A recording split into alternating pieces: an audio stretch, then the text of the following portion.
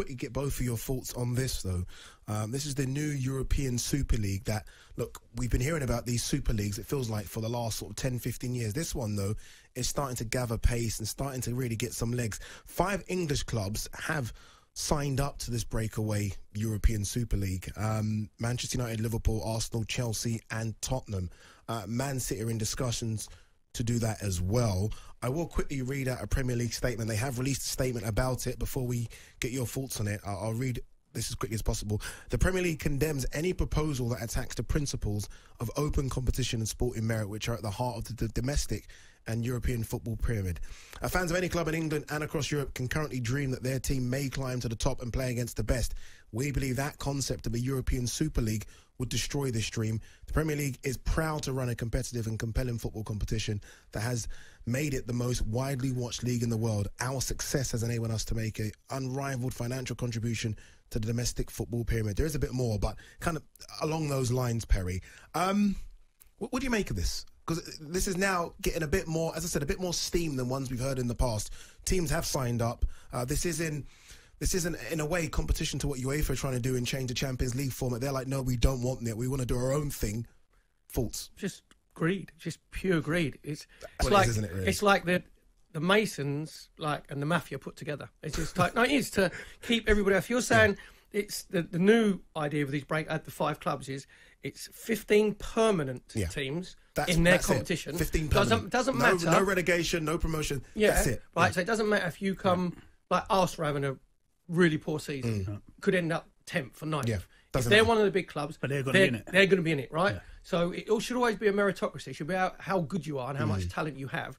So all they're trying to do is protect themselves, and there's plenty of room for 5 other clubs who get there by being good. Yeah, this is nothing about or by being bought by an oil magnate and becoming massive. No, let's be honest. When it used to be, we knew it when we was kids as the European Cup, right? It was the champions playing against the champions from every other country. You could legitimately say, even though it's a cup competition, you are the best team because it's champions of champions. Yeah.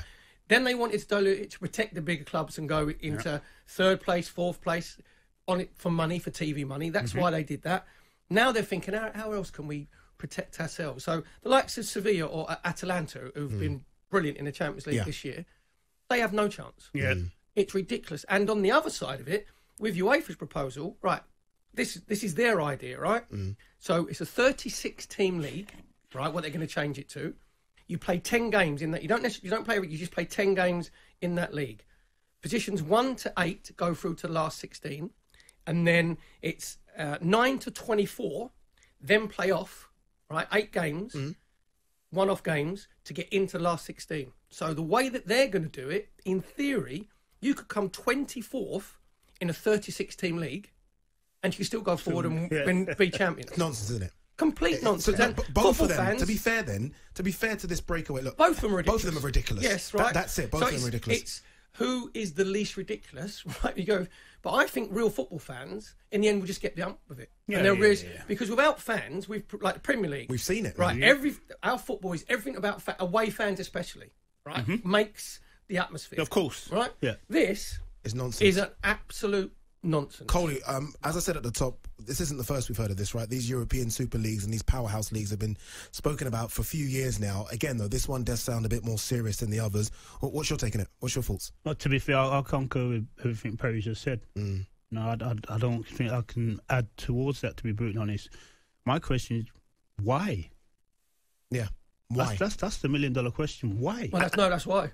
Millions of dollars. That is right, 100%, right? And by the way, we're talking billions of dollars now. Coley, who played for the biggest club in the country, Manchester United, right? I played for Arsenal, so really, we could be sitting here going, well, it's going to protect our club, so right. But as football fans, you go, no, right. It should be on how good you are, not your history and what you've won before, and how big a club you are. That's not sport, is it? That's not competition.